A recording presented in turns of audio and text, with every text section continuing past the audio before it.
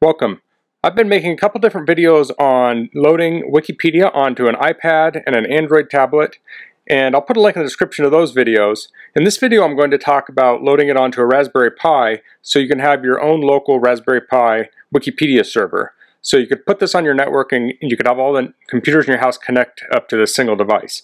So this could be good if you have multiple people wanting to access Wikipedia, or if your internet is congested during the day and access to Wikipedia is slow, you could download this at night and then use it during the day. Or in an emergency situation, let's say the internet goes out, there's a wealth of information on Wikipedia that could potentially be helpful, being like knots to tie, plants that are poisonous, things like that, you name it, first aid techniques. So I'm going to put a link in the description to the hardware I'm using. It's a Raspberry Pi 4, and if you use that link, it helps me out a little bit and doesn't cost you anything extra. I'll also put a link to my Raspberry Pi playlist where you can see my other Raspberry Pi projects. So I'm going to have some documentation on my website. I'll put a link in the description of that too, and I'll be walking through that as I'm working on this. So the first thing you need to do is download the Raspberry Pi image. So if you go to raspberrypi.org, click Downloads, and I'm using this Raspberry Pi Imager software. I did make a video of that, that's on my playlist. I want to go to Raspbian, and then I'm using Raspbian Buster Lite. So you want to download that. I've already downloaded it. So I want to write that to an SD card, so I'm going to open up my Imager software. I'm going to choose my OS. I'm going to scroll down and click Use Custom. I'll go to my Downloads folder and I'll choose my image. And you can see it's zipped up. I haven't unzipped this. It can handle that zipped up, so there's no reason to break it apart. I'll put my SD card in the slot. For SD card, I'll say choose SD card. I'm going to choose this 32 gigabyte card, and I'll click write. So now this will write the image. I'm going to speed the video up now. It's asking for my password. I'll do that.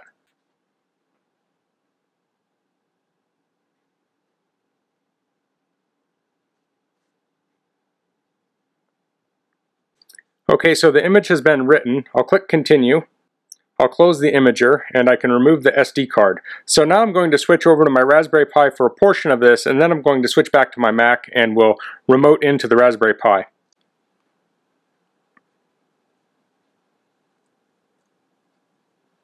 Okay, it's loaded. So I'm going to log in here. The username is Pi and the password is Raspberry. Next, you don't need to do this, but I'm going to make my font bigger. Okay, I just made that bigger so it's easier for you to read. So what I want to do is I want to enable SSH and find out the IP address of this. So to enable SSH, I want to type sudo raspi-config.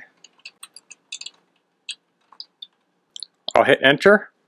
I'll scroll down to interface options. I'll scroll down to SSH. I'll say yes. And now it's enabling SSH. I'll hit OK. I'll go to finish. I'll clear my screen. And now I'm going to find the IP address. You want to type IP space A. And I do have this plugged into Ethernet, and the IP address is 192.168.7.206. So you could set this up on wireless LAN also. You could do that through raspi-config. But now I'm done with the Raspberry Pi right now. I'm going to switch back to the Mac because it's easier to do my screen recording there, and I can copy and paste into the terminal. You could actually type everything I'm saying into the console if you wanted to. I think copy and pasting is a little bit easier. Okay, so I'm back on the Mac now. I'm going to go to my terminal. I'll make that bigger. So I want to log into the Raspberry Pi. So I want to type SSH space pi at and then the IP address, and I'll hit enter. It'll ask if I want to continue connecting. I'll say yes, and then I'll type Raspberry. So if you're on Windows, you can use either PuTTY or you can use the built-in Windows 10 SSH client. But otherwise it's the same. And the other procedure I did earlier was the same on Windows too. You can download the Raspberry Pi Imager and use it pretty much the same. Okay, so the first command I'm going to run is sudo apt update and then ampersand sudo apt upgrade. What that will do is it will run apt update. That'll update the package list. And then the ampersand says if sudo apt update ran, then run sudo apt upgrade. So if anything fails on the update, it won't run the upgrade afterwards. So this is just updating the system so we have all the latest software on here. And I'm also using Buster.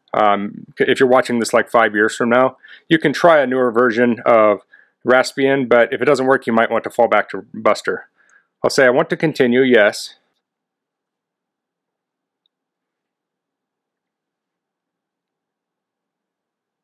Okay, so that completed. I'll clear my screen. Next I want to type sudo space raspi-config. I'll hit enter. So I have some things here I want to change. These are localization options. So I want to change the locale. So I'll go down here to localization options. I want to change locale. And I'm going to scroll down. Since I've made my font big, it's kind of hard to see. I want to go to EN. So it's going to be a ways down. And you see EN_GB for Great Britain. That's highlighted, but I want US. And I want this one here, EN_US.UTF-8. I want to hit spacebar there to mark it. I'll hit tab to go to OK. I'm going to push down to the one I chose. I'll hit OK again. Okay, so we're going to go through all the options on the localization page. So I'm going to go to change time zone. I don't know how important this is because you know, it's not going to be saving any information, but I'm going to do it anyway. I chose America. I hit C. Let's see, I should find Chicago here. I'll hit OK. Go back to localization options, keyboard layout. For this one, I'll hit OK. I'll go down to other. OK. I'll go up. No.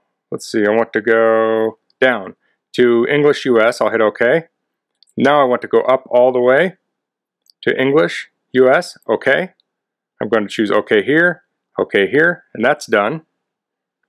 One last time, I'll go down here to change Wi-Fi country. I'll hit select, I'll hit U, I'll go down to US, and I'll hit OK. Okay.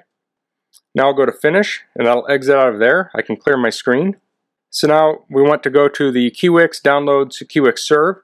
So I have that site up already. Let's see, I'll expand this a little bit. There we go. So I want to go to downloads, server. I'll scroll down here to where you see GNU Linux ARM 32-bit. I'll right click on that and say copy link. Okay, we'll go back to the instructions here. It says wget paste in URL. So I'll go to my site, I'll type wget, and then I will paste in my URL and I'll hit enter, and that will download it directly to the server. I'll clear my screen. You don't have to clear your screen every time, I just do it to make it easier to see. So next we want to type tar space dash zxvf. So this is going to uncompress the file. So Z means compression, X means extract, V means verbose or display information, and F means file. I'll hit space, then I'll type KI tab, and that will fill in the rest of the compressed file we have there. I'll hit enter. Okay, and now I want to move this to USR local bin. So I have this here, I'll probably put this on my website, but you need to pay attention to the version numbers. If it changes, you might have to use a different version number. So I'll type sudo space mv space, and then I'll hit ki tab, and then dash tab again, and you see the numbers are there. And then I want to have star space /USR /local /bin /, just like so. I'll hit enter. So now if I type ki tab, you'll see these come up as commands like the Kiwix serve. Okay, so I'll clear my screen here. Next it says download Zim from this site. So if we go to downloads here, we go to content. We scroll down on the page a little bit, you'll see it has the Kiwix Wiki. I'll click that. And this has many, many wikis on it for all sorts of languages. There are medical specific ones, you name it. The one I like to use is the simple one. So I just search the page for simple. So I have Wikipedia English, and I use this simple all no pick. So it's about 443 megabytes. But someday I may download the big one. I think there's one that's about 80 some gigabytes. And you can put that on a 128 gigabyte SD card and have, you know, this huge wealth of information on something the size of your thumbnail. I think that's pretty amazing. So you would go over here and hit download. I've already done that, so it's in my downloads folder. So I have that here. So there are a couple different ways to copy that over. I'll just open up another terminal. I'll go CD to my downloads folder. I'll type SCP, I'll make this bigger, and I'll type Wikipedia, I'll type the thing and I'll just hit WI tab, did that. And then I'll type pi at, and then I'll type my IP address,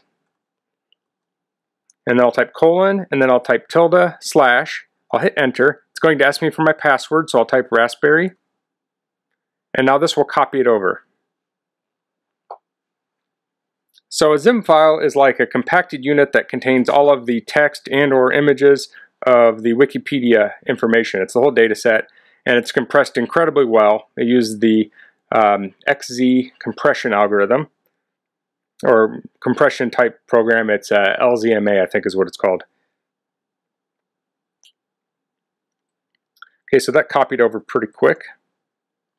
So that'll probably take a little while to download. So if you're watching this video first, you may want to start downloading that so you have it available later. So we'll go back to our server. I'll type ls, and we see the Wikipedia file there. Go back to my documentation. I talk about copying it to the server, and I think this is in the wrong spot. I'm going to edit this before I post it, but it says copy to var local, so I'll type sudo space mv Wikipedia, and then I want /var /local /, I'll hit enter. So you can copy or move this. It doesn't really matter. When I first started my documentation, I was copying it, now I'm moving it. It does pretty much the same thing. So next we want to create the Kiwix server. So I'll copy this line in. And this takes us into Nano. So we'll copy this in. So this is cutting part of it off, but you can see it on my webpage. But you may need to change this. If you don't put this in USR local bin, you need to change these paths here. And you also might need to change the name of this if you use a different Wikipedia zim package. So I'll hit Control-O to save, Control-X to exit, and now I'll enable it. So I'll type this in. It's sudo systemctl enable Kiwix. I'll hit enter. Next I'll copy this next line in. This is sudo systemctl start Kiwix, and now the system is up. So we should be able to go to a web browser now and go to that IP address. And here we have it. We have the Wikipedia Simple English. So if I click on this, it's hosted on the Raspberry Pi, so it's super fast. Okay, now what we had here, I should mention that, has this little icon here, and that means there's an external link. So if the internet was out, you wouldn't be able to access that, but I can click on any of the other links in here. And this version I have is Wikipedia Simple, so you notice these articles are really small. I'll look someone up here. I'll type George Washington. I typed that wrong. Let me try that again. There we go. So typically if you went to the regular Wikipedia page, actually I'll do that.